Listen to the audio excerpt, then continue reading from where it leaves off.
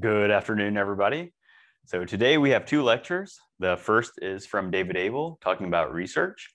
And the second is where the TAs and I will talk about productivity and some of our tips for time management. And as a reminder, David is with DeepMind, and DeepMind may be interested in sharing today's lecture to a wider audience. So because of that, I'm going to explain a little bit about this course so that you have context of why are we talking about research and how does it fit in. So this class is part of Harvard IACS, the Institute for Applied Computational Science. And we're not part of any single department, but we are within SEAS, the School of Engineering and Applied Sciences. So we all come from a bunch of different backgrounds, some of us from astrophysics, some from applied math. I'm a computer scientist. And in addition to our research, we center around two master's programs, data science and computational science and engineering. Regardless of the master's program that our students select, there are two main ways to graduate. Students can either select the master's thesis option or the capstone research course option, this course. So this is our flagship course. And what is it about? Well, its entire purpose is to prepare students for post-graduation. And we do this by having students work in teams on real-world projects. So before the semester begins, I reach out to a bunch of different organizations, and this list of organization changes every semester. But I reach out to these and I craft with them some projects that I think would be super challenging and good for our students to work on. And it is very important to me to have diversity in these companies. So on this slide, you see a list of our partners from last semester in the fall and this semester in the spring. And yeah, some of these projects are from big software companies. Some are small, some are NGOs, others are startups, some are from biotech and others from local government, such as City of Somerville. And students use the knowledge that they've learned in their classes to solve these hard, complex problems, these computational problems. And inevitably, some of these problems will require learning just new stuff that they've not seen before. Sometimes the data will be missing. Sometimes the data will be messy, just like what you'll encounter in industry. It's also really important to me to prepare the students for post-graduation by not only providing them with, or helping them with computational models and getting, the best possible accuracy that they can get, but providing the students with some of these supplemental skills, skills that I believe are not traditionally taught in a typical curriculum.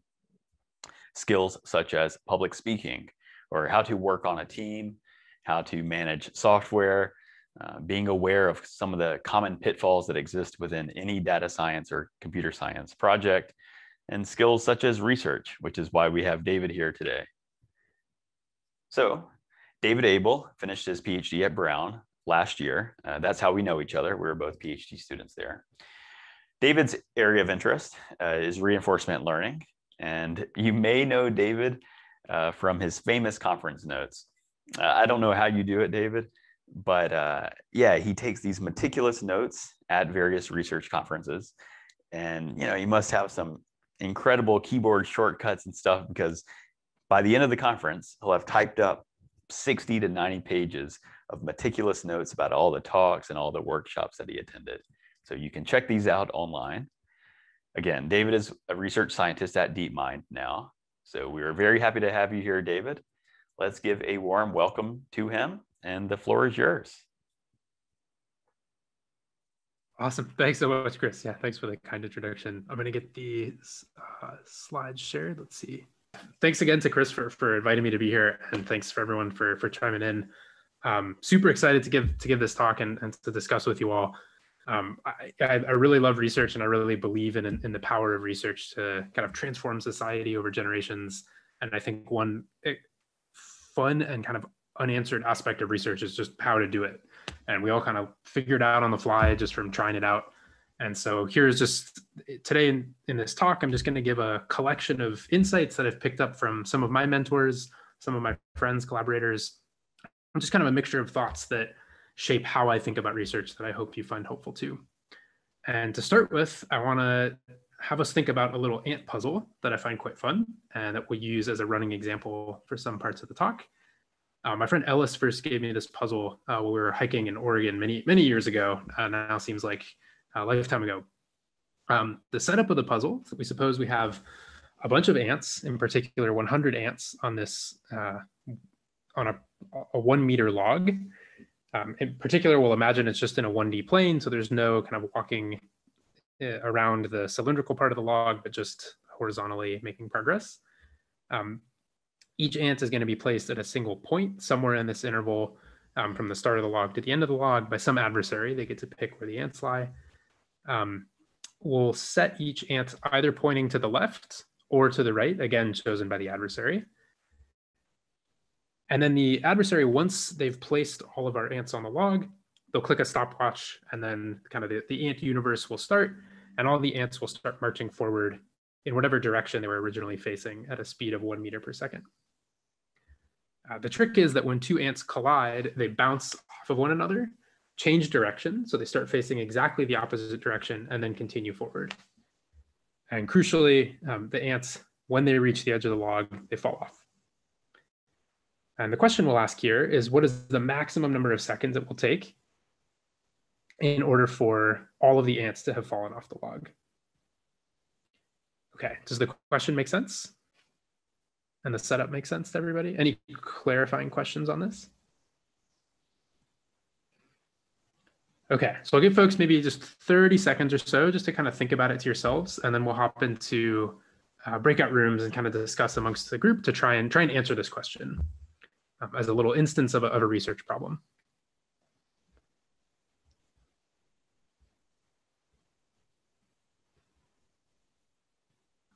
And feel free to, if any additional clarifying questions do pop up as you're thinking about it, feel free to ask, of course.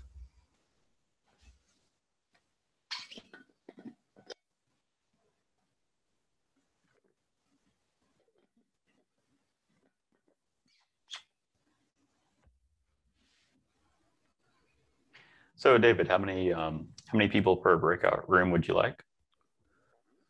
Let's see, there were about 20 folks total, is that right? Yeah.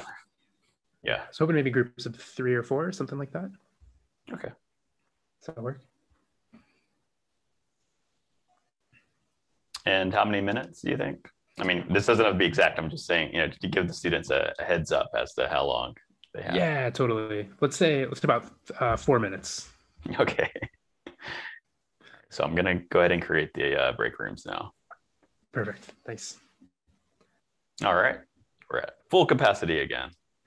Excellent. All right, so hope you all had fun thinking about this. Does anyone want to share kind of a summary of their group's thoughts on this, or any questions, or even an answer that you might have come to? Just any thoughts about the puzzle? Yeah, I mean, if you want, I can go first. So honestly, what we were talking about is that, and what I think is that the answer is maybe it's 1 second, because I'm kind of looking at like the most extreme case in which the ants are like in the opposite directions. So they will bounce and go into the opposite direction at 1/2 of a second. And then for them to bounce off, it will be like another 1/2 of a second. So at the end, in the most extreme case, you will have like 1 second. Yeah, I mean, that's my thought process. Hopefully. Excellent. Yeah, that makes a lot of sense. Cool. Does anyone else have any additional thoughts on this one? We were kind of starting with a small number of ants and trying to reason it up. We didn't get very far, other than the fact that these are like extremely fast ants. Yes. Yeah, absolutely. I don't think I can run 1 meter per second. Certainly not after COVID. I don't run very much anymore. Yeah, that's a good observation, definitely. Yeah, and I love the idea of starting with a couple ants as well. I think it helps to kind of isolate that sub problem. Any additional thoughts on this? Our group thought about kind of some extreme scenarios. So one extreme is lined up in one direction, and then they would just walk off the log one by one. And in that case, we think that would take 100 seconds. And then the other extreme scenario is where every ant is alternating with the next ant. So they all have different directions. So these are the two that we considered. And then for the alternating case, we just kind of thought about it. So the edge, ants on the edge, they would just walk off in the log in 1 second. And then the next pair that's closest to the edge will take 2 meters. And then after they bounce, and then they change direction. And then the third pair next to the edge, they will bounce and then walk off in 3 seconds. So we think it's a geometric sum that is 1 + 2 + 3 until +50. And then that will turn out to be 1275 if we assume they don't take any seconds to change directions. Nice. Okay. Very cool. Yeah, I love the different perspectives that y'all are bringing to this question. This is great. Any additional thoughts to share? Any other groups?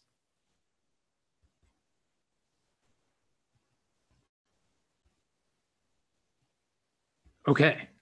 All right. Well, thanks for humoring me and walking through this puzzle. For what it's worth, I think I had maybe it was like a 5-hour hike or so with my friend Ellis, and it took me pretty much the whole hike to figure this out. So it was a long problem, and I give you what we said, 4 minutes. So definitely no pressure to have figured out a precise answer. But I will now reveal kind of one way of looking at the problem that I think clarifies the question we're asking in a way that reveals the answer. And this is a theme that I really like in research in general. So the observation is that the process of bouncing that we've defined here on the log, so we have an ant approach another ant, I've labeled one as a green ant here, they bounce in flip directions, is actually equivalent to the operation of an ant passing through another ant. In the sense that we haven't named the ants. They could all just be arbitrary, we can relabel the ants. And so as a result, we can treat this bounce operation as being substituted by a pass-through operation, where we just relabel the ants afterward. Does that make sense? Awesome.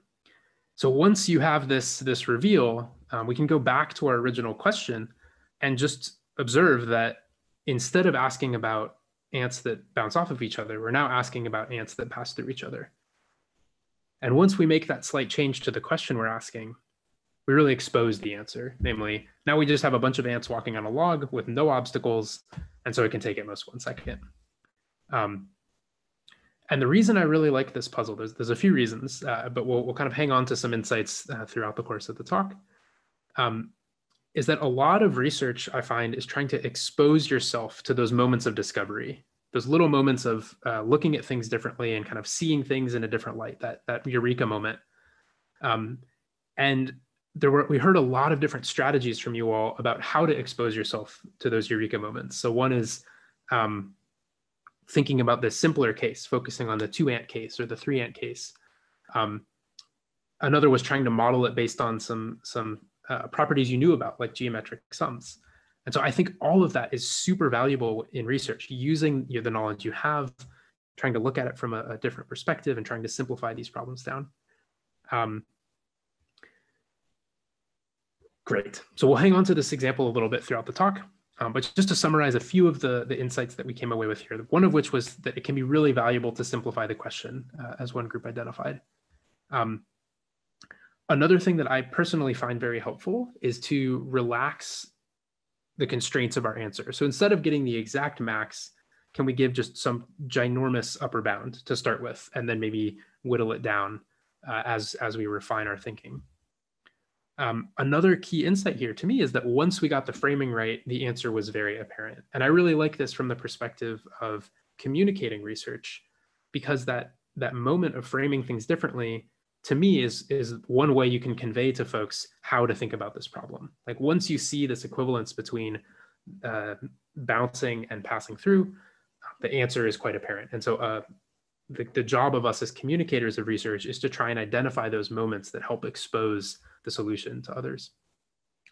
Lastly, I hope that you found the discussion amongst each other to be really valuable for walking through this problem together.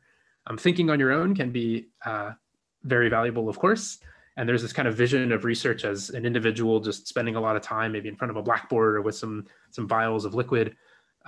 But to me, the greatest research is done in collaboration with big groups with different perspectives and different ideas all coming together.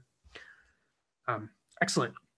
So today, in the bulk of the talk, I'm going to give kind of a three-part story to my view of research.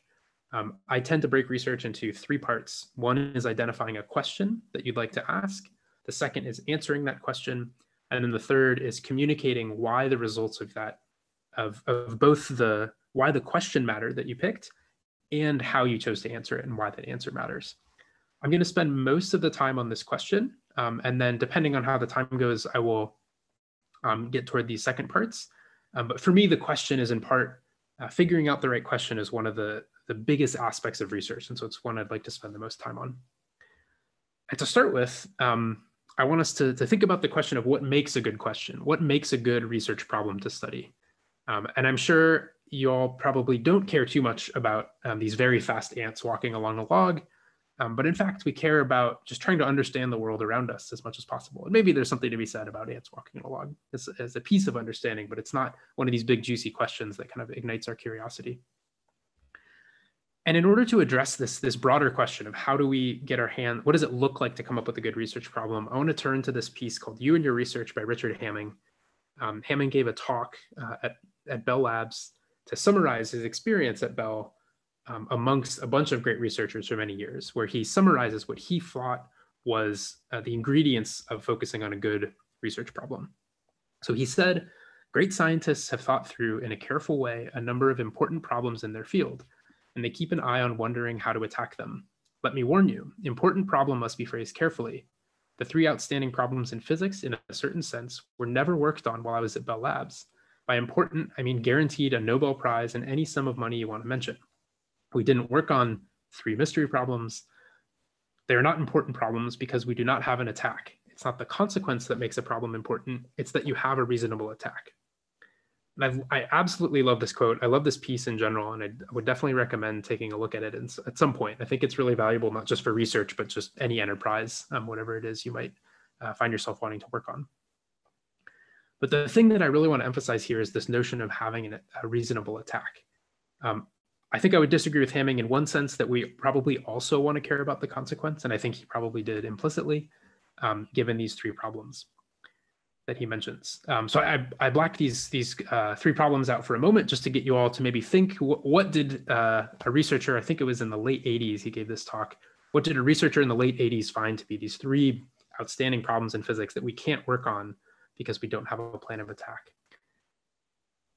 So they were time travel, teleportation, and anti-gravity. And I agree with Hamming, it's hard to fathom that maybe the group of us right now could sit down for however long we have left in the class and come up with a plan of attack to make any kind of progress on these three things. But one thing that I think forces us to reconcile is, how do we know when a problem is an ant problem, namely something that if we sit there and think about it, we can figure it out? And how do we know when something's more like one of these problems, teleportation or anti-gravity? And facing that question is a really profound challenge facing research, anyone that engages in research, because you need to know if you have a plan of attack. And so I wanted to offer a few insights as to hints you can get as to whether or not you might have a plan of attack for a given question. So the first of which to emphasize is to look around at the tools you have available. There's this common adage, right? If you have a hammer, then all problems will look like nails. And whatever tools you have assembled for yourself or your team, those are usually going to be your best bet as far as how to make progress on a given research problem, whether that's a particular programming language, some environments, some physical devices, hardware, robots, things like that. One example I love from pure math is the Collatz conjecture. So this is a question that's very easy to state, but has a deceptively hard answer to pin down. It asks about this function, so f of some natural number n. If it's even, we divide it by 2. If it's odd, multiply it by 3 and add 1. So for instance, if we start with the number 5 and pass it to this function, we first get 16, so we multiply by 3 and add 1. And then if we continue to apply this same function, we end up getting 1, right? 16 is even, so we just go 8, 4, 2, 1. And then 1 cycles, 1 to 4, 4 to 1, 1 to 4, 4 to 1, and so on. So if you visualize the Collatz conjecture, namely if you visualize what happens if you apply all natural numbers that we can visualize at least to this function, you end up with these really beautiful spirals that identify the structure of how numbers all move toward 1 as you increase n. And the question that the Collatz conjecture is posing, it states that this process will eventually reach 1 no matter what natural number you stick in there. Does the question make sense to everyone? Okay, I'm not going to ask you to think about to solve this one in breakout rooms, precisely because this is an entirely unanswered question and it's been open for quite a while. And I love the mix of how simple it is to state, but how deceptive it is that it's so difficult. So this feels almost more like it should be an ant problem in the sense that we do have some kind of plan of attack. But it turns out that after many years of folks working on it, it starts to look more and more like a teleportation or an anti-gravity. Paul Erdős, this Hungarian mathematician, said of this problem something to the effect of modern mathematics is not ready for the Collatz conjecture. So maybe we should come back when we have the right tools. That being said, it could be fun to kind of think about this for a little bit. So I encourage if you get some time to take a whack at it. Beyond the tools that you have around you in terms of identifying a plan of attack, the other most important thing are the collaborators that you have. So leaning on your collaborators and knowing their skill sets, their passions, what gets them fired up, and where they're most successful can really point you in the direction of a plan of attack. So if you're thinking about a particular question and you have a group around you that's well suited to that question, that's a really good mix. But you always want to be mindful of how do my tools and my collaborators kind of gel with this question that we're working on in terms of this plan of attack. And I'll come back a little bit more to more about the process of collaboration later. A really natural one is knowledge and skills. So of course, there's a view that you can just try and keep learning stuff forever, and that's a great view. But in terms of picking a research question in the present, it's important that it's at least close to your wheelhouse in terms of knowledge and skills. I think it's useful to study questions that push you outside that zone, because then you are encouraged to learn new things in the context of a research project. But it's maybe a bold choice to pick a project that's totally outside your comfort zone and forcing you to feel almost stranded in a sense. That being said, if you have collaborators around you that can help you digest and learn that new material, that can be really powerful. I'll just pause there for a moment. Are there any questions or thoughts on this so far?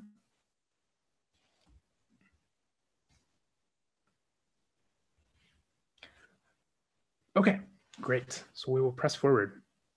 So the final portion of how to assess whether you have a plan of attack is to inspect the question itself, kind of independent of the tools around you, the people you're working with. The nature of the question itself can also often reveal how much like an ant question or a teleportation question this can be. And to address this, I want to turn to this piece by Uri Allen called How to Choose a Good Scientific Problem. This is a great paper. It's quite quick. And my favorite part is this plot, this pair of plots really. On the x-axis is a cartoonish version of the difficulty of the problem. And on the y-axis, it's a measure of the gain in knowledge, the magnitude of the gain in knowledge. So large gain is higher on the y-axis.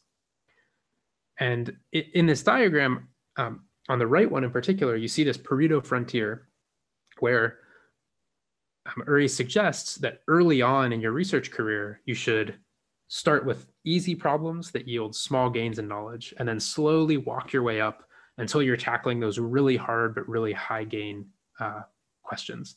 And I think it's important to take a step back when you're choosing a research problem and try and think for yourself, where does it lie along this curve?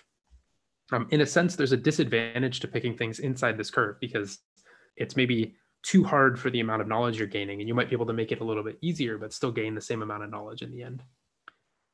One note that I particularly like that's in this ballpark is if you're thinking about a yes or no question, that is a question whose answer is definitively yes or definitively no, it is most interesting if that question is, no matter how it's answered, ends up providing a large amount of knowledge. That is, it's bad to wager on a yes or no question only being yes. It's only interesting if the answer is yes, because then you're setting yourself up for an expectation half the time you get no knowledge effectively. So it's really valuable to think about yes or no questions that yield huge amounts of knowledge, no matter which direction it comes from. That's usually the sign of a great question, in my opinion.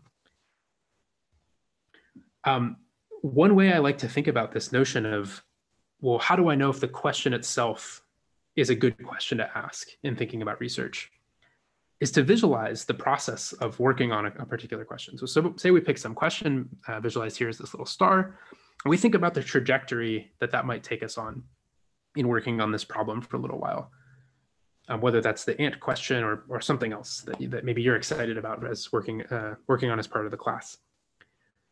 And inevitably, as with, I think, every research project I've been involved with, there's going to be a roadblock at some point, some day where you realize, I'm not quite sure I know what to do, or the results don't look quite like I thought they would, and I don't know how to explain them, or my data doesn't have something that I needed my data to have, whatever it might be.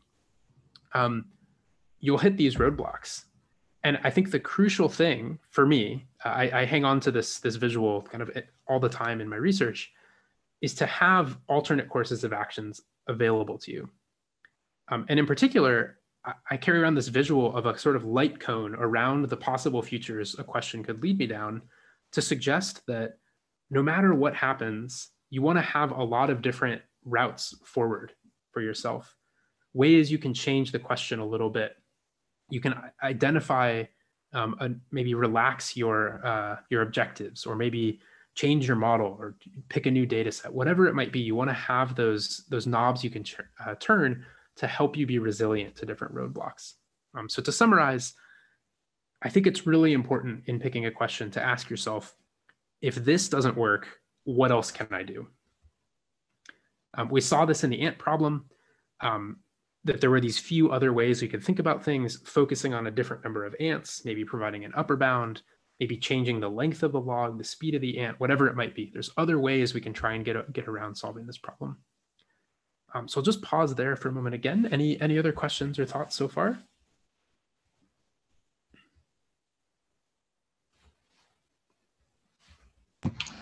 These are really helpful points. They're all kind of abstract so far. Do you have examples, either later or from your personal research, that of bad questions that you've asked? Oh, I love that question. Let's see. I don't go into too much that's concrete as far as what a bad question might look like. One thing I would say is, if building off of this comment and then the comment I made previously about yes or no questions being interesting in both directions, if a question needs a lot of things to work out a very particular way in order to yield interesting results, that's usually a sign that you need to change things a little bit. Precisely because of this kind of light cone perspective that you don't know what's going to happen by the nature of research. And so allowing yourself to fail, allowing the experiments to kind of lead you in different directions, or the theory to lead you in different directions, I think is really important. One other piece I will mention that's maybe a little bit more concrete is from Jason Eisner. He has this nice post, How to Find Research Problems. And he gives some, I would say, more concrete advice as far as he has this nice distinction between, he calls them like small, I forget the exact, small game and big game projects or something like that. And he walks through some examples of what kinds of small game projects there are versus big game projects. So small would be things like taking an existing project and re-implementing it, just doing exactly what someone else did and just convincing yourself of their results. And so that might be a place where I direct you for something slightly more concrete, because I do not go too concrete in this talk. Yeah. Yeah, and to chime in to Justin's question, a bad question could be, can we get state of the art by applying a certain type of model to it? Like, the results could be useful, and it might, the community might care to know that, oh, you can push the state of the art by half of an F1 point. But it's most likely the case that the impact won't be too significant. And when chasing state-of-the-art results, it's often the case that you won't get, the default is to fail, right? State-of-the-art is only the best of the best. So the default is probably to not have the best of the best. But way more interesting questions could be, if I leverage a certain piece of data or approach the problem in a completely different way and incorporate different types of information, could this be useful? Or diagnosing the current state of the art system. What works, what doesn't work with it, try to break it, try to poke holes into what it currently does and understand better the existing work. So instead of just, hey, high numbers, it's, yeah, you get the point. Those are way more interesting questions. Absolutely. Yeah, that all definitely really resonates with me too. I think focusing on things that clarify and give new understanding rather than just numbers that kind of are higher than existing ones, I think tends to be the kind of work that really leads to just new insights, new ways of thinking, that kind of thing. It's a great question though. It makes me want to try and form some kind of taxonomy of different kinds of research questions or something like that. I wanted to make sure I mentioned on from Eisner, this is a great piece. Again, it's more contemporary than the Hamming piece. And so I would encourage folks to take a look at this as well. It's quite quick. This you can read in maybe 2 to 5 minutes or so. One of piece that I personally really like, I like all of this advice, and I think I take this broader question suggested by Eisner here to indicate, in addition to just caring about the research, you should also care about how that research kind of fits into your life and your goals and your broader trajectory. And so it might just be a fun project. It might allow you to collaborate with a friend. It might allow you to participate in a new community, whatever that might be. So there are a lot of ways you can kind of structure your goals. And one that I really like is a project that kind of opens doors to new projects, even if that one itself wasn't that enticing. David, before you get too far into this, Marcel had a question. Totally. Oh, sorry about that. Yeah, go for it. So it was just kind of as a follow-on to, I guess, that idea of a good question. And I think something that I found really interesting is almost how the question frames the answer, and perhaps how the question almost gives insight into the answer as well. So even with the ant question, because you changed it from from colliding to pass through, that changed the whole approach. And we even in this class learned about a different one where they were trying to optimize the taste of a crisp, but they framed it as an engineering question. And in doing so, it actually led to an answer. So I think that's a really interesting thing as well when framing it. I love that. Absolutely. Yeah, I think that's such a great insight that like the question sort of points to different kinds of answers. Absolutely. And so it's you might kind of develop a taste over time of like what kinds of answers am I sort of pointing to with this flavor of question. And like Chris mentioned, this notion of can I beat state of the art, that's pointing toward a particular kind of answer of I need a new thing that I can run on these benchmarks and beat these other things. So I really appreciate that point, Marcel. Thank you. Any other questions or comments here before moving forward?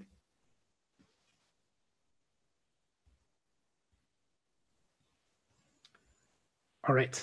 So I was just going to briefly mention that one aspect of a project that I really like is if it itself, you don't find the results to be that powerful or impactful, but as it sits on human knowledge, this big blue box that clearly doesn't exist, but it's, there's something like this out there, Wikipedia, et cetera. Your work, your research is adding something new to that mix. And it might be that new thing is really small, or it doesn't quite go in the direction you thought it would, but it might be this key bridge that allows you to then go and study some new and epic thing. And one way to think about this is, what questions do I need to answer before I'm ready to confront this big, massive question on the horizon? And in many ways, that can guide what a good question is, because it's setting you up to be successful later. And so if you think about something, even like these teleportation, anti-gravity kinds of things, what would we need to know before we could get to those? That can define what a good question is too, because it's opening future doors. And so I really like that perspective on what a good question is as well. So the insights here that I wanted to leave you all with is that maybe the main thing I would leave you with is try to find questions that have a plan of attack, where that plan of attack can come from how the question is framed, what your skills, knowledge, and tools are, and who your collaborators are. That mixture is really going to expose plans of attack, and that you should always make sure you have some, even just gut feeling about being able to turn something into an attackable question. The other piece that I really like in this space is this light cone visual of imagining questions that have a lot of adaptation built into them, that you're able to move in a lot of different directions and pivot a little bit as needed, because research just doesn't go as planned. I don't think I've ever had a project where I sat down and said, I'm going to do this, I did it, and then I published it. There's a lot of winding roads along the way so you should allow yourself to kind of be surprised by the work. The other piece that I'm quite fond of in this space is this notion that yes or no questions themselves can be should be interesting in both directions. If you're setting yourself up for only one of those directions to be interesting, it's usually the sign that you should maybe change questions. Not always, of course, there's exceptions to every rule, but any thoughts here before moving on?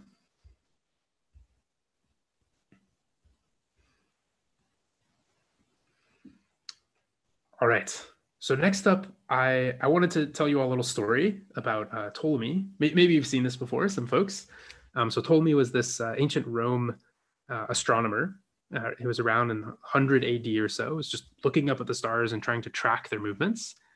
And at some point, he released this thing called the Amalgast. I'm not sure if I'm pronouncing it correctly, but the Amalgast summarized his findings. So he did some research. He published this thing that contained a model of the solar system.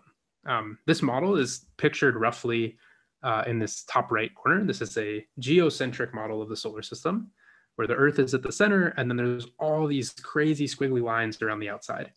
Have folks seen this before? Has anyone seen this example? This is one of my favorite examples of kind of the history of science. So this model that Ptolemy came up with was incredibly accurate at predicting the movements of the celestial bodies, so planets and their moons and things like that. And the way it worked is Ptolemy assumed or theorized that the Earth was at the center of the solar system and that everything was revolving around the Earth. And as soon as a prediction was wrong, things were moving around the Earth in a typical orbit, in a circular orbit. And as soon as a prediction was wrong, Ptolemy said, but we can add an epicycle where a planet will, or a body will also be moving in circles as it orbits the Earth. And if it was wrong again, they would just add yet another epicycle. So it adds another parameter to the model that allows it to ultimately explain basically any observed data. This model was around for about 1,400 years. That's a crazy amount of time, and was, to the best of my knowledge, perceived as being kind of the most accurate model during that time period. Copernicus comes along in the 1500s and proposes this heliocentric model that, as you can see, is quite a bit simpler and the one that we still enjoy today. But even in the 1500s, the Ptolemy model was still quite accurate. And the reason I tell this story, there's a lot to take away from this story to me. One of which is this question of how do we decide between different models? That's kind of a whole separate endeavor.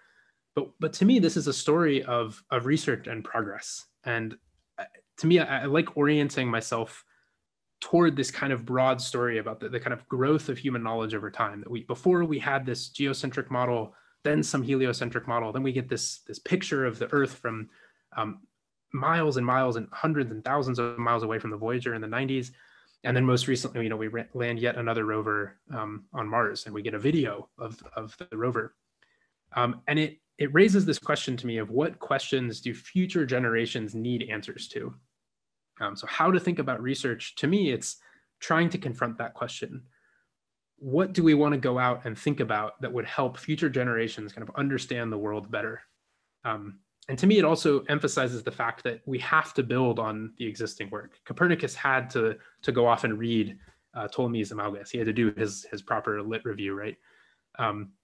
And so I'd encourage you all to think about what are you curious about and how does it fit into that landscape of what questions do future generations need answers to?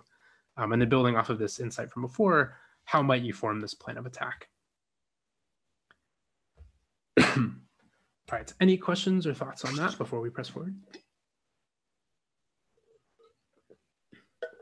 I'll add some comments.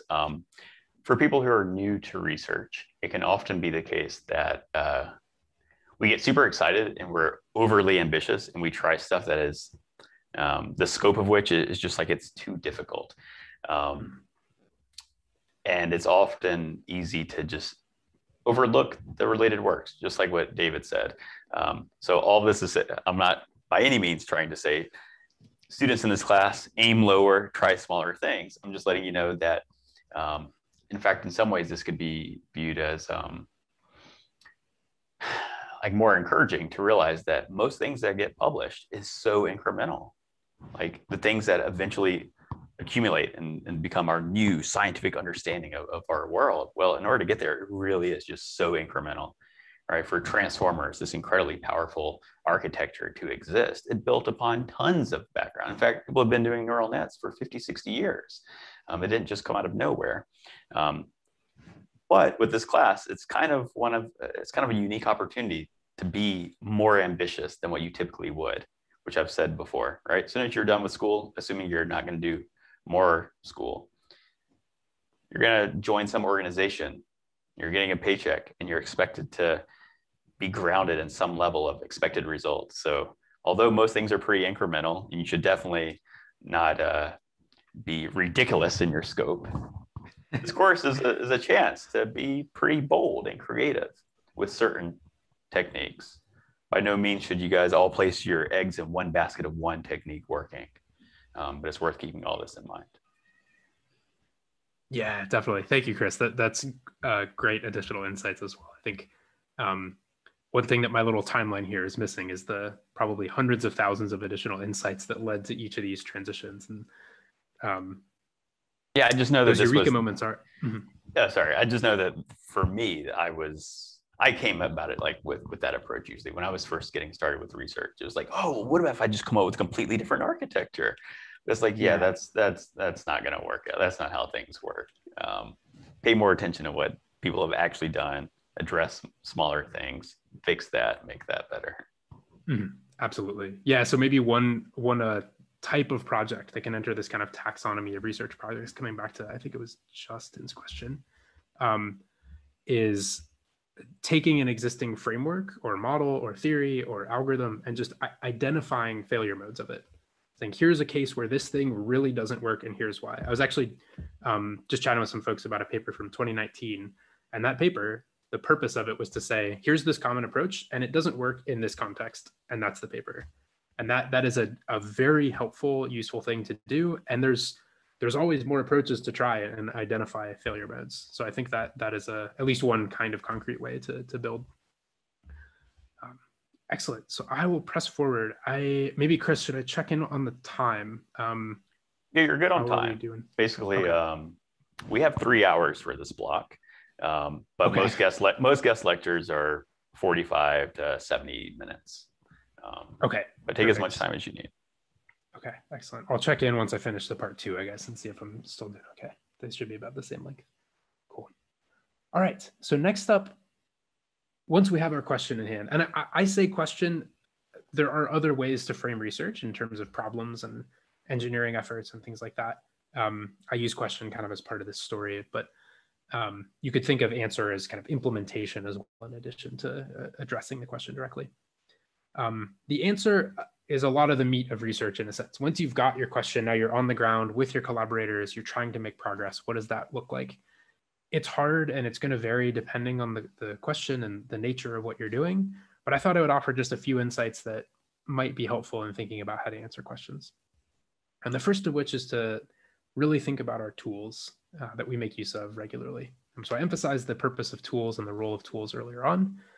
So here we have this Australopithecus from 2001: A Space Odyssey, this famous scene that makes use of this tool to do things that the Australopithecus couldn't without the tool. And on the right, I'm showing these stone axes that were found that are evidence that our ancient ancestors started to enhance their own tools. That is, they started to refine their tools so their tools would do more for them. And I really like this little aphorism, this notion of sharpening our tools so as to make them more effective for us. And we can really apply this to kind of the contemporary world too, to make sure that over time we're bringing in tools and making use of them that help us on a regular basis.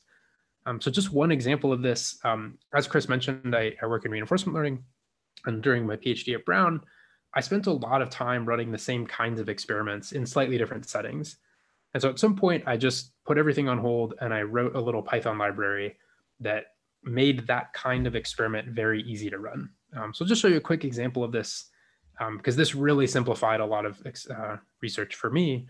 So here I'm opening up a little terminal, running a little script. This creates some learning algorithms. It creates the learning environment, simulates the process of them learning, tracks the data, and then produces the plot. And I did this in part because I found myself redoing this process a lot. I found myself fidgeting with matplotlib and plotting tools quite a lot, and I didn't like it. And I found I would always screw it up. And so I just did it right once so that I didn't have to do it wrong more times later. I made use of this tool all the time. I think almost every paper I published from 2016 to 2020 during my time at Brown, I used this set of scripts, maybe without any exception. I'm not quite sure, but I used it very regularly and continue to refine it over time to make good use of it for what I needed to do. And so think about for yourself, like what kinds of tools you might use or you might need during your project. And it might be worth just spending like an hour or an afternoon, just making sure that you really have a good understanding of what that tool can do and making sure that you're not going to repeat a bunch of work over time. Speaking of, one thing you'll do very regularly in building on existing literature is reading papers. So of course, the white paper is this way to disseminate knowledge and to kind of share it with the community. And so reading papers is an activity that you do quite a lot as a researcher and in trying to do your own research. But no one tells you how to read a research paper, except maybe Keshav here in this paper, How to Read a Paper. So this paper is quite short. I'd also encourage taking a look at this. I do include a link, by the way, to a list of materials that references all of the different articles that I'm mentioning throughout the talk. In this paper, Keshav suggests doing 3 passes of any paper you read. In the first pass, I think it's something like read the abstract and maybe the conclusion, and that's it. It takes 20 seconds or a minute, whatever it might be. Then in the second pass, you can start to dig in a little bit more. You read the intro and maybe the main result. Third pass, you do the whole thing. But I love this, not because you necessarily need to do exactly this, but because it suggests the power is in your hands to figure out how best to make use of these resources that are out there. And so you can figure out a scheme for yourself. It's worth maybe taking a step back and thinking, how should I be reading papers? In a seminar I took at Brown, actually, we spent some time looking at how to read really mathy papers. And one takeaway I wanted to share with you all from this was how to look at a big scary theorem like this one. So this is actually this is a great paper from Strel et al. 2008. Here's one of the main results, and it's just a bunch of math. And when you look at it, it doesn't really evoke this sense of, cool, I get what's going on here. Unless you've really been in this area, you really dig into the details. And so what I wanted to suggest was, if you find yourself reading papers as part of this class or otherwise, the technique that I was taught was basically ignore all this stuff, focus on whatever the main chunk is, and even then try to simplify it. So make a cartoonish version of it. So for instance, this first term on the left, this fraction, the top is some set. The set is being constructed by elements of this thing S and this thing A. Cool, let's ignore the rest and just call this size of S, size of A. Then the rest of this, there's some logs. Cool, let's ignore it and just call it log stuff. Now we have this nice term, S squared A, Vmax cubed. We might even be able to get rid of Vmax, depending on what we want to do. And so now when you think about this theorem in this paper, you can make use of that kind of cartoonish version without you needing to know all these little details. So I think it's useful to identify those little shortcuts as you're reading a paper. So any questions about paper reading or anything like that before I go on? This is more of a thought. This reminded me of your previous point, which was kind of like invest in tooling, where often I think of like abstractions as tools of thought. And this seems like just abstract a bunch of stuff as tools for thinking about it. So you get rid of all the details. I just wanted to make that connection. Yeah. No, absolutely. I love that point. And my my thesis work was on abstraction. So I'm very fun. You can probably tell since I'm talking about very abstract things rather than detailed things. So yeah, I definitely really appreciate that point. And finding the right abstractions to use for yourself as you do research, I think is really valuable. Yeah, so thanks. That's a great point. Any other comments or questions so far?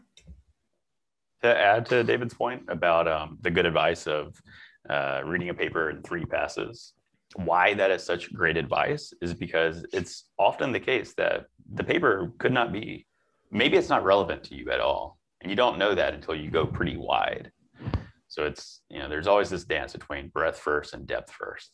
So when you're first starting out, especially, that's when it's really crucial to give a lot of papers first passes that you otherwise would just be wasting your time by reading with a lot of depth.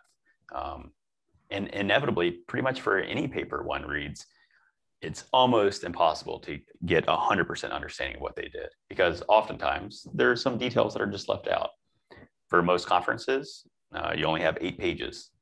So they're not going to be able to go down to the level of explaining every single different hyperparameter. I mean, we're working on this. Everybody tries to get better and better of allowing for reproducible experiments.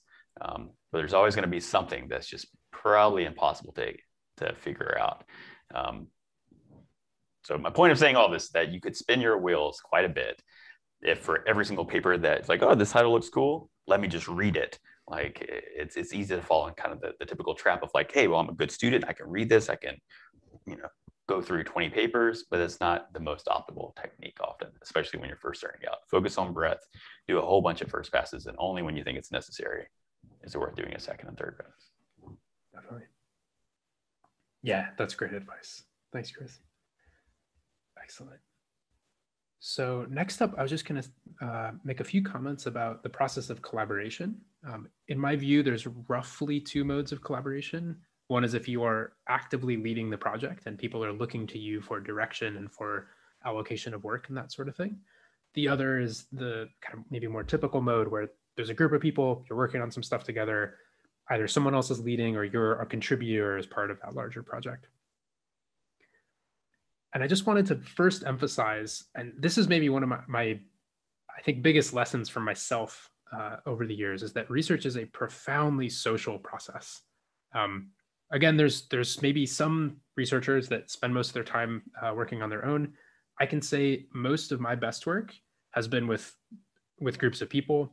I have learned massively from working with folks. Basically, every collaborator you work with, you learn their favorite lessons of how to do research, their favorite tricks and tools, how to write, how to read, what their favorite results are, that sort of thing.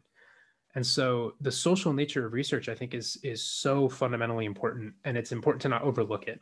And so that means a couple things pragmatically. One is, if you have a meeting with people and people don't know each other, have them all get introduced first.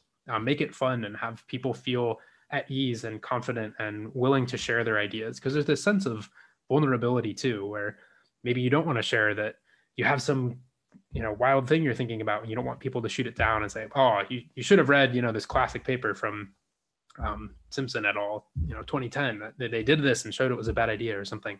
So creating an environment where people feel confident and respected and willing to share and discuss is so deeply important. And there's a lot of ways to do that, but I think just being aware and mindful of the social nature of research is really important. I also really want to emphasize the profound importance of diverse perspectives. So there's this sense in which a group of collaborators act as a filter on one another's work and ideas and that sort of thing, in the sense that you do work over time and the end product will have gone through everyone's filter. So whatever people think are good ideas will survive with a lot of different diverse perspectives. And so there's a lot of ways in which this works. First is this notion of good ideas kind of passing everyone's filter.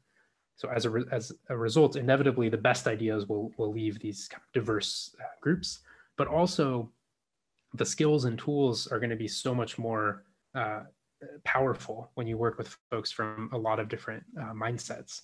I've had this amazing pleasure of working with a cognitive scientist for the past few years, and he's just taught me a huge amount about how to think about research and how to conduct experiments and that sort of thing, that If I was working with someone that's identical to me as a reinforcement learning researcher, maybe I wouldn't have learned those lessons.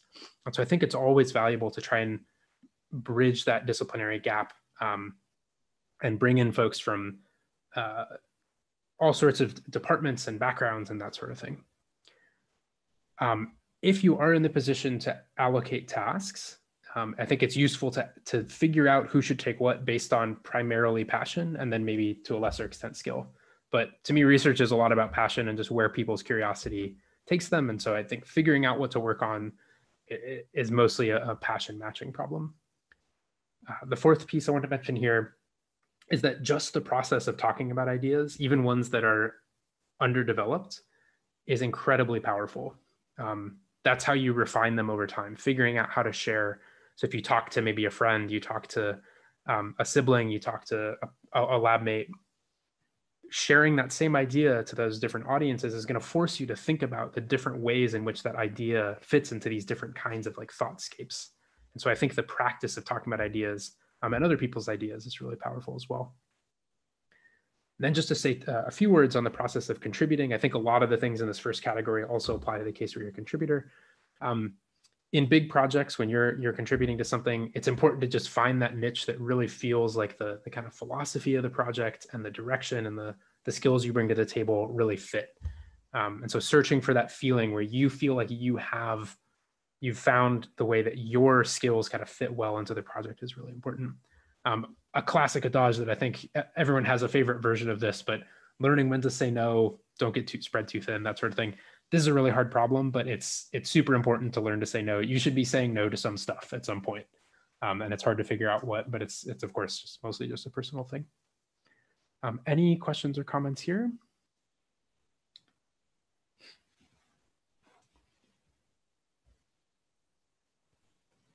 All right, we'll press forward. Another thing that tends to happen in answering research questions is getting stuck. So inevitably, these roadblocks occur. I drew this picture before with a single roadblock, but really the visual is something more like this, perhaps even more X's. And so really your path is going to look more like this. There's these winding paths as you dodge left and right from all these different roadblocks. And really what I'm saying is that I think I'm re-emphasizing that you can go back to the drawing board and try and broaden your question as you continue to get stuck. Rather than think the only way forward is to just beat down this roadblock and solve this really hard problem, you can always reframe your objectives, reframe your question, broaden your horizon a little bit. That's another move you have available rather than just like blasting forward. I've had a number of projects that I felt the only way forward was just to keep working on the model that I had proposed. And I actually, in one case, I left a project aside for about a year, came back to it with fresh eyes, slightly different change to the model, and then everything clicked and it worked just fine. And it's one of my favorite projects. So it'll come up shortly, actually. So the thing to emphasize here, getting stuck with research is inevitable. There's a nice piece from, I think it's an Eisner piece. He says something like a problem. If you get stuck on a problem, that means it really has bite and it's like useful that you're solving it because other people might get stuck too.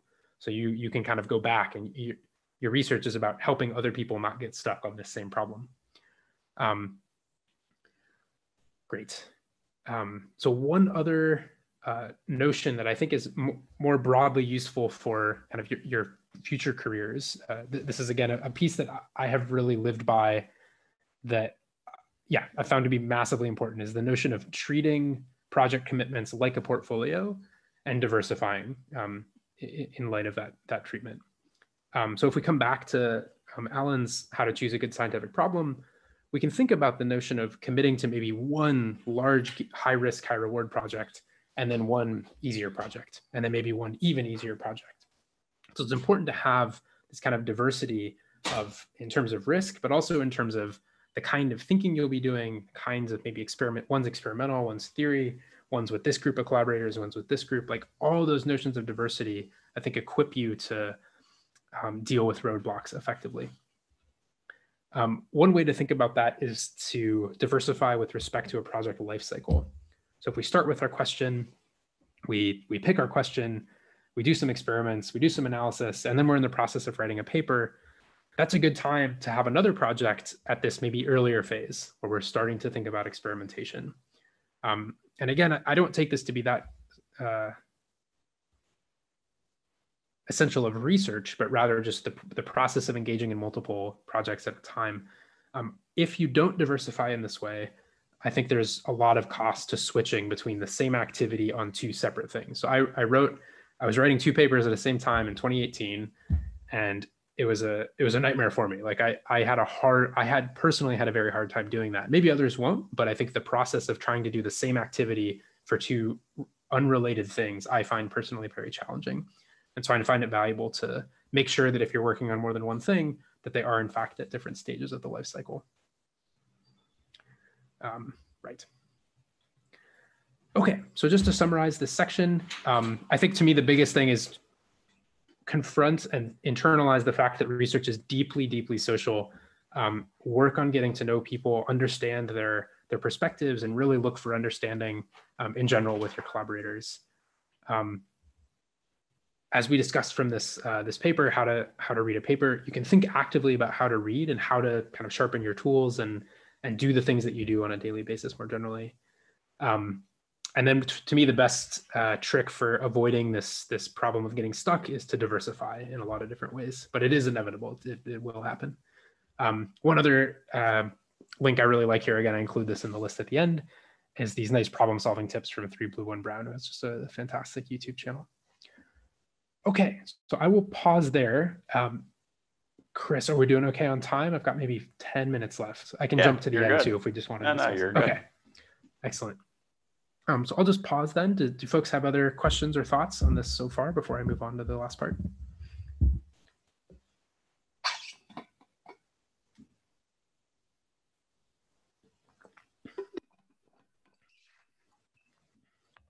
Okay, let's press forward then. So the way I think about communication is you are now at the stage where you had your question, you've come up with your answer. Maybe you've done this process of changing the question a little bit, revising the answer a little bit, and now you want to communicate it to the world. There are a lot of ways to do this. And I think maybe big picture, the most important thing from this section to me is that this communication process is about both communicating your question, what was it and why was it an important question to answer, and it's about communicating your answer. I think a lot of the one failure mode is to focus purely on just conveying your answer in either a presentation or in a paper. You could imagine a presentation where someone just jumps to ta-da and P equals NP or something. And what is that? I don't know what that is. You really need the context. You want to tell the story that leads people through why this question mattered and get them to this answer. So in the contemporary world, I really take there to be 4 mediums that are very important for communication. The first and the most kind of iconic to research are the classic white paper. There's some efforts right now actually to move away from the white paper, like Distill from OpenAI. And there's a nice workshop at iClear this year on rethinking the scientific paper in machine learning to moving to things like blog posts or podcasts or videos or something like that. I think there's a lot to be said about the potential for that. But for now, papers are incredibly important for conveying research findings. You also have things like posters at conferences where you get to share your work. And then of course, presentations and this kind of generic nebulous other category of everything else, like blogs and social media. And I put an elevator here because to me, the elevator pitch is a particular but very important version of research communication as well. Yeah, and by the way, the final deliverables for this class is a good bit of the everything else. So we want to diversify and allow the students to get experience with a bunch of different mediums. So a blog post, a final presentation, and then a poster presentation.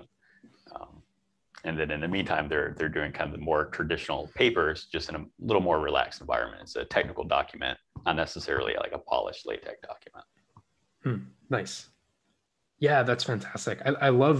I'm a big proponent of the notion that communication definitely goes beyond like a single document into these other mediums. I think that's really powerful because you want to reach different audiences, and not everyone's going to sit down and read a paper. Right? Yeah, exactly. And there are many ways to be effective with it. So one of the successful groups from last semester Well, they have a blog post. It's available on our Capstone website. And some other researchers from MIT saw our blog post and have reached out and say, hey, like, we saw your work. We're doing similar stuff. We would like to collaborate, type of thing.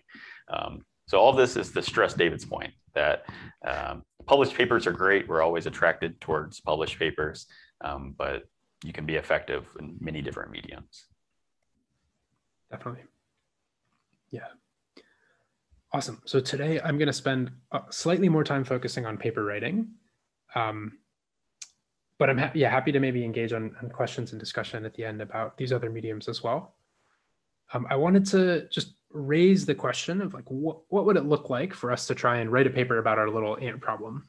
And to me, the way I think about paper writing is that it's all about connecting the dots between our question and our answer. That is to say, this introduction and background that typically appears to me is all about contextualizing your reader and what was your question and why did it matter? Where did it come from? What other work asked similar questions, or why was this an interesting thing to ask? And then your results and discussion is conveying that answer. How did you address it, and why was that a satisfying and convincing way to address this answer? The rest of the paper is just the route that gets you between these two things. And to me, perhaps the most important piece of this route is to expose this critical insight. One way to view research is that it's a path for other people to follow when they think about the same question you did. And by identifying these insights that helped us think about this problem, so in this case, this equivalence between the bounce and the pass-through for the ant, telling other people that as they approach this ant problem, it's giving them a recipe for how to think about this. And that to me is the sign of a really effective way to write a paper. That is telling a story of how to think about things so that they can appreciate why this answer is true, not just that it is true. An example of this is from my advisor's dissertation. He wrote this in 1996. It was one of my favorite first lines of any kind of technical writing. Is a frog jumps around a barrier to get a delicious mealworm. So he was and is also a reinforcement learning researcher. And he used this little story of a frog and a few other examples to describe the importance of the reinforcement learning problem. And so I love this. And I bring this particular instance up because it conveys the sense in which there are rules, right, about how to write papers and everything, but you can be fun and creative and just do things that will work to bring your reader in and help them come to understand the material. And when I just draw this kind of abstract diagram of moving from the question to the answer, I mean that in a pragmatic sense, that it's like it can be useful to follow this kind of recipe, but I also mean that in the sense that I've done this. So this is a paper I wrote previously. This is the one I talked about that I struggled with for a little while and then ultimately found a way around it. This is from the intro of the paper. You see, Justin, there's abstraction right in the question. So the question is italicized on the first page, and then the answer is on page 6 or something like that. So the question is here, the answer is here, and then everything else in this paper is just, why did this question matter? What other people have tried to answer this? And then what details do you need in order to appreciate why this answer addresses this question? And so this is typically how I write papers now. Not all the time, of course, but this is, I think, the most recent thing that I wrote. This was from 2020, back when I was at Brown. And it's, this is a template of how I think about paper writing. And one way to approach this is to really, again, ask yourself this question of, if I tried to convey why these two pieces, why does this question matter, why does this answer matter, to different audiences, it's going to put you in the mindset of what do they need to know in order to appreciate why this question I was all excited about ended up mattering. One image I came across recently from the research community was called "How to Be More Impressive." That is, in a sentence, like telling us not to overcomplicate things. Let's be as simple as possible. So it's quite fuzzy for me, and I actually can't read it super well. But the premise is at the top, we want to publish something like 1 + 1 = 2. But this isn't impressive.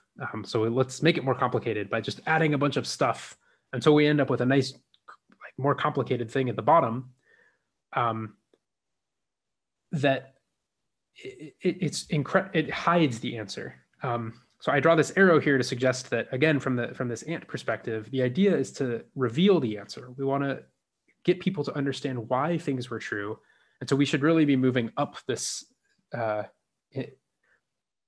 we should be moving up in this kind of process rather than down. We should be trying to simplify and clarify as best as possible, not hiding things. So coming back to this idea of how might you convince your peers, your colleagues, teachers, mentors, and so on about the significance of these things. And by first clarifying, that can do a lot of the work by really emphasizing clarity and simplicity. Okay, so with that, I will just summarize this section. So I take there to be these 4 mediums, as we discussed, with the 4th being this kind of big, broad other bucket that's also quite important. I personally view paper writing as all about clarity and trying to tell this story that tells people, why did this thing matter, and how could you look at it so that you don't need to go down all these other paths that I led down that ended up being full of roadblocks. One way to literally start the writing process is just put your question down, put your answer down, and then build around those 2 things. And I've done that quite a lot in the past myself. And with that, I will conclude. Yeah, so thanks a ton, everybody. This was a lot of fun. This link has like a list of those materials that I referenced and a few other ones that I didn't end up including, but I also find them quite helpful. And with that, I'll go to some additional questions or comments if you have any. So thanks again. Yeah, so before questions, thanks so much, David. This was great advice. This was brilliant. It was hard for me to not interrupt because I want to be like, yes, exactly that. Or, oh, I wish I knew that when I started my PhD. And I have examples of, true examples for my own stuff, my own research over the past 10 years that coincide exactly with what David's saying. It's like, yep, had I done this, well, that would have been, or maybe like we should have focused on this instead, or yes, research is more social than what I once knew like 10 years ago. So a lot of great points. So thanks so much for being here. I'm excited to see what questions students have. Awesome. Thanks, Chris. I'd like to chime in real quick. Thank you for the lovely talk. It was really useful for understanding research. I want to go back to the Ptolemy model. And I thought that was really interesting, where I feel like ML right now is in the height of geocentrism. And in that aspect, I wanted to ask about this idea of incrementalism, where I feel like a lot of people like us who want to get into the field but aspire to Copernicus might dream big and write these new models and come up with crazy ideas. But inevitably, as research progresses and you slowly start to slide down that Pareto curve of, oh, I'm going to compromise and work on these easier problems or more tractable problems, how important do you think it is for people to perhaps parallelize and think about ways to increase our alpha as a field as a whole? Incrementalism can be almost thought of as having a really small granular alpha on the learning curve of the entirety of the academic field.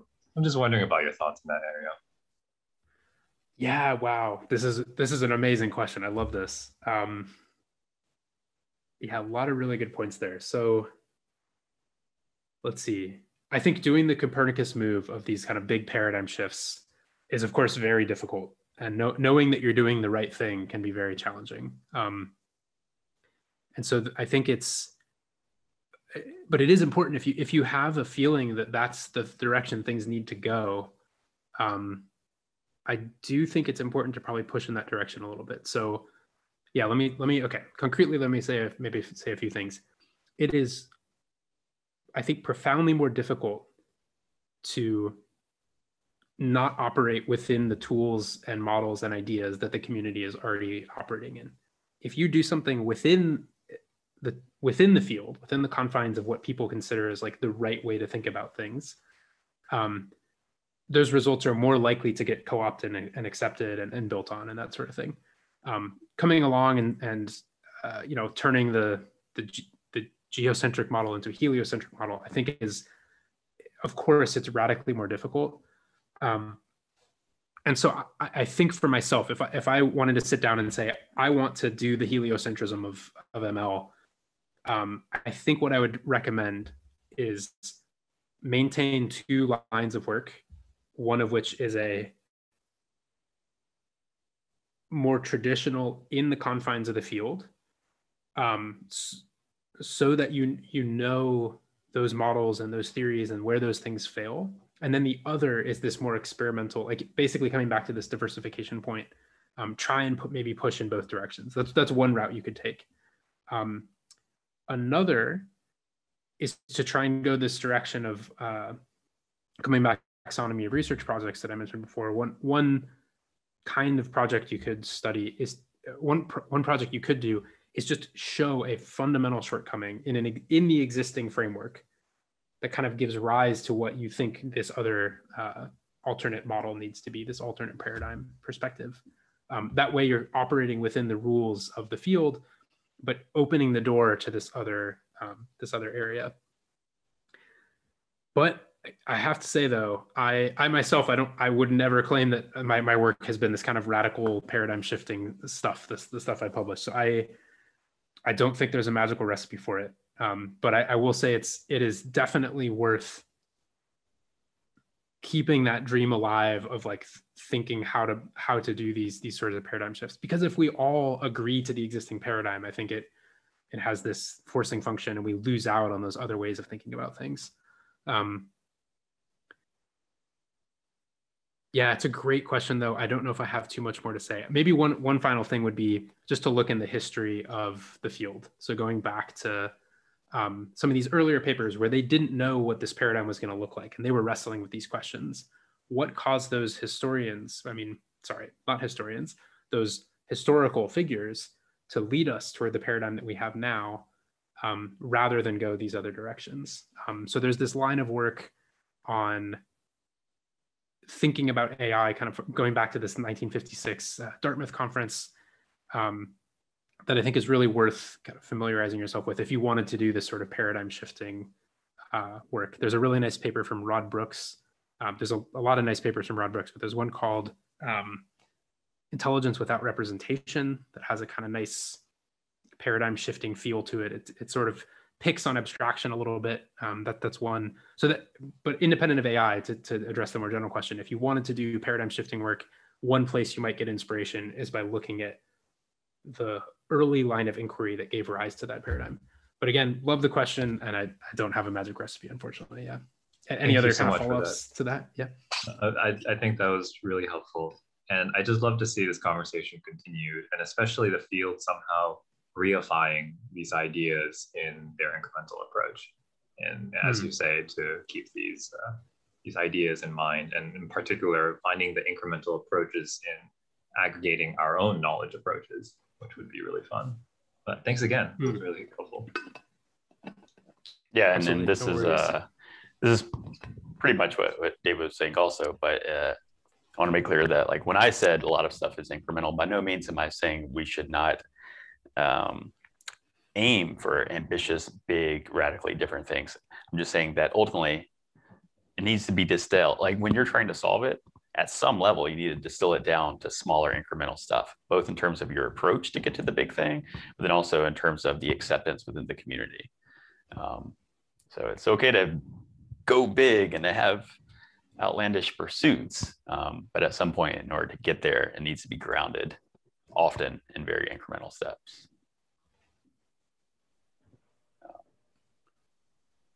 Yeah, I mean, I can give real examples of this. One of my good friends is a researcher in a different department doing ancient Near Eastern language stuff, and has taken statistical approaches within that, whereas the community generally has not taken statistical approaches and have approached things in a very humanity, language-driven way of just understanding deeply historical text from BC, 1000 BC and stuff. So doing like the very advanced statistical approaches that he's tried have had great success, but it was very hard for his work to get accepted within his field. Yeah, and there was this kind of wild example in pure math. I don't understand the result at all, but there's this conjecture called the ABC conjecture, and there was this mathematician, I think in Australia, that spent like 10 years working on it, and then announced to the public that they had solved the ABC conjecture and like introduced all this new fancy stuff to make it happen. And people said, we literally can't understand this. And they came out with like a 500-page manuscript, said, yeah, it's all in there. It's all in the details. And I think, as far as I know, the last I heard, people were still digging through this manuscript to see if the thing was true or not. Yeah, so that all that to say, there's a lot of advantage to kind of regular engagement with the community. One other, I guess, comment that I had upon more reflection was that there are venues. Part of the thing here is the incentive structure of research, right? Like publishing a paper at a conference in computer science or at journals more generally. Reviewers expect particular things. Hopefully that's doing good research and everything. But given that there's this bar of what constitutes a publishable piece of work, it usually means operating within the confines of the field, not always. But if you have kind of riskier work, there are avenues for this. So to me, there's these venues of workshops that accompany conferences that usually allow for more exploratory or experimental work. And so one way to kind of maybe get started with, if you want to do radical paradigm shifting stuff, is to write up, do some work that could be communicated at a workshop where you can get that feedback early on in the project's phase, rather than trying to publish a thing that just tries to redefine everything years down the line. So I have found workshops to be sources of places to rethink things. So I do like those venues quite a lot. They're going on virtually, of course, and then, fingers crossed, when the world can heal a little bit, we'll have workshops in person again. But anyway, any other questions? Or? Yeah, Paulina has her hand raised. Yeah. So my question is kind of about something that feels like it's been a little understated or kind of like hidden in plain sight, which is, in order to like do a lot of these things, you have to have like a level of confidence in your skill and comfort in the field. And I was wondering if at any moment, like as a PhD student, or even like in your, like within industry, if you ever felt like in choosing a question or like, choosing a particular methodology that you had to like convince yourself, like, no, I can't do this, like either against like your own kind of like imposter syndrome or preconceived notions, or like pushing back against like other folks who might have like doubted you. Yeah, thank you for, this is an amazing question as well. I love this. So I can just speak from my own experience. I felt and still feel imposter syndrome somewhat constantly. When I first sat down and started thinking about this abstraction question for my thesis, I definitely had this sense that I could not, there's no way I could make progress on this question because it felt kind of out of reach. And I said, I can't do this. I can't see myself sitting down and doing this. I read actually a paper by Strell and colleagues, some stuff in that space. And I looked at these papers and just thought, how did they do this? This looks like absolute magic to me, that people can sit down and come up with beautiful things like this. So all that just to say, I have deeply experienced this regularly throughout my research career. And my advisor was super supportive and very, very good about like giving me positive reinforcement and telling me that I could do things and letting me work on stuff. And so it was, I can't attribute it to an advisor, for instance, or something like that. I get the sense that is widespread and very common in research in general, because by its nature, you're always asking things that we don't know yet. And so it forces you in this position where you don't know something. And I think it puts you on your heels and makes you think, shoot, I don't know this. How could I ever know this? Let's see. So beyond it being, I think, omnipresent, I don't know if I have like a magic recipe for this either. But I think coming back to the social element of research, working with people, one thing to pay attention to is like what people help bring out your confidence and help bring out the fact that they believe in you and they want to hear your ideas and your thoughts. I have found a few of those collaborators in the past, and I've always really enjoyed those collaborations that we'll be working on a whiteboard together and I'll say something that I'm very unsure of, and they'll say, oh, wow, that's a cool idea. And I'm like, was it? There's no way, really? Okay, thanks. So I think having people around you that can be supportive, again, this aspect of research that's social, having that supportive community is really important. So that's maybe one thing to say. Yeah, thank you. It's, yeah, I mean, right, like it's hard to have like a one size fits all answer of like, well, here's what you need to do to become more confident. But I think for me particularly, it's really nice to hear just even, you know, that folks at Google and who already like went through the PhD process, like have had these feelings and might continue to have these feelings, right? Like that we're not necessarily alone, but I think it's important to kind of bring that out, right? Because the more people are aware that other people feel the same way, like the easier it is, I think, to talk about it and kind of move past it. So thank you. Yeah, absolutely. And for context, you know, of course, David would never say this because it would, but yeah, David's one of the most successful PhD students in the past 10 years at Brown in terms of publications. Whoa. I mean, I was there for 7 years. Thanks, in terms of publications, it's a true statement. And not only David, but a whole bunch of other incredible researchers, especially within machine learning and NLP, were interviewed. There was this great project. I just posted a link to it in the chat. I just discovered this like a few weeks ago, and I think it's incredible. So to Paulina's point, there's this awesome professor named Debbie Parikh. I'm not sure how to pronounce her last name, but she interviewed these top NLP machine learning folks and asked very personal and kind of just humanity level questions. And it was just so cool to see the responses from them. And oftentimes one of the questions was, do you ever feel imposter syndrome? So from the few that I've watched, all of them have been like, yes, of course, including like Jeff Dean, who's like director of all of research at Google. So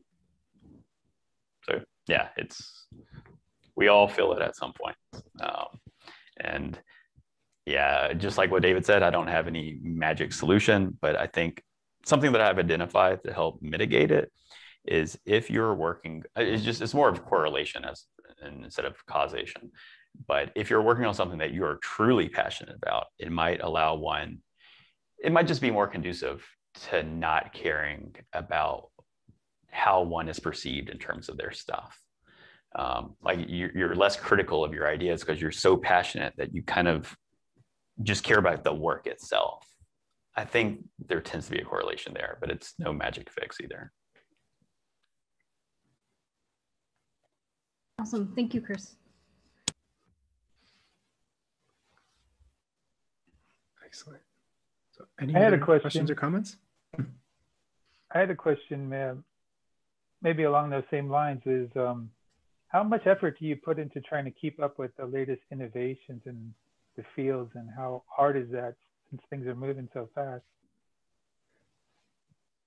Yeah, that's an excellent question as well, definitely. So I will say that when I started my PhD, I want to say there was at least on arXiv, the CSML thread, I think there was something like 10 to 15 new papers a day.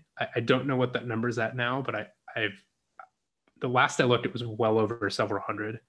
So it's a quick moving field. There's tons of stuff going on. And I think at some point I decided it was not worth trying to stay fully up to date with everything. It's just not plausible. That being said, there are resources, I think, for getting a nice big update and big overview. So every so often, I think conferences were a nice cadence to do this. Watching a tutorial, and I don't work much with in NLP, for instance, in language, but seeing a tutorial on what's going on in language, I think, could be really powerful once a year or once every couple of years or something like that.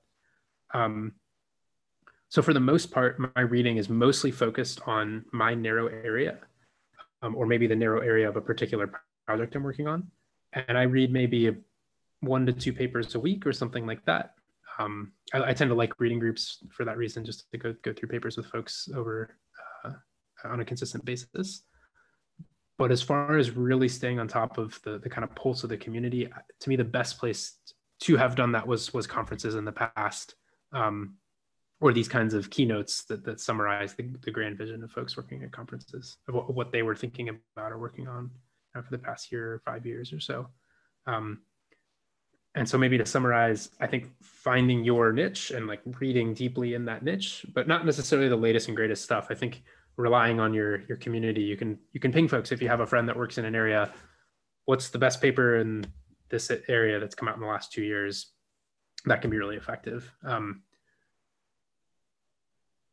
I've used that quite a lot. In fact, if y'all have like Slack channels or other sorts of mediums where you have groups of folks that all kind of think about similar things, you can just use that as a way to find the right things to read. But I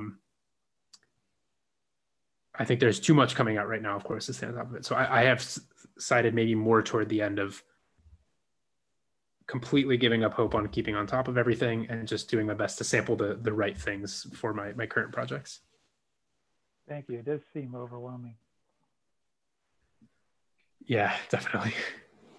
Yeah, and the interviews with the other folks that I mentioned in terms of like the top NLP and machine learning folks, they said the same thing, and especially when they talk about things that they feel a bit insecure or something like that, or something they wish they could change. It's always like, I wish I could stay up to date on stuff, but I just can't. It's like a drinking from a fire hose. For concrete numbers, just for kicks, in 1997, ACL, so one of the top NLP conferences, had 264 submitted papers. It's now an order of magnitude more. Now it's in the 2000s. And that growth was mainly in the past 10 years, because even 10 years ago, it was still like 600. It's gone from 600 to 2000 pretty quickly. Yeah.